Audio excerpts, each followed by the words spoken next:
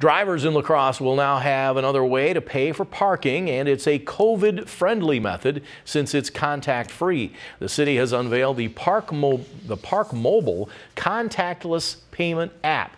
It's available for parking in the ramps, on the streets, and the boat launches. You can also still pay at the pay stations in the ramps. To encourage drivers to use the new app, you will not have to pay a convenience fee for the service through the end of September.